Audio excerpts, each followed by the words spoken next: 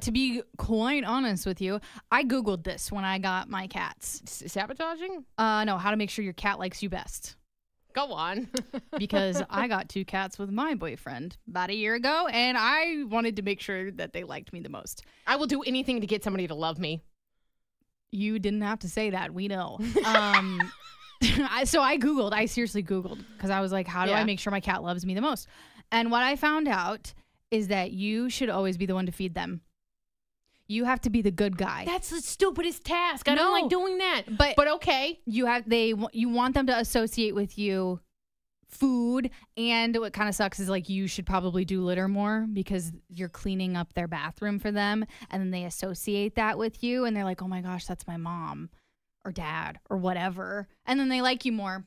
Or be the one to give them treats. You have to give them something, and then they will like you the most. So I got to feed them and clean their crap. And then I win? Yeah. Isn't that exactly what you want out of a man? Feed me and clean my crap. Exactly. Those girls in the afternoon on Z102.9.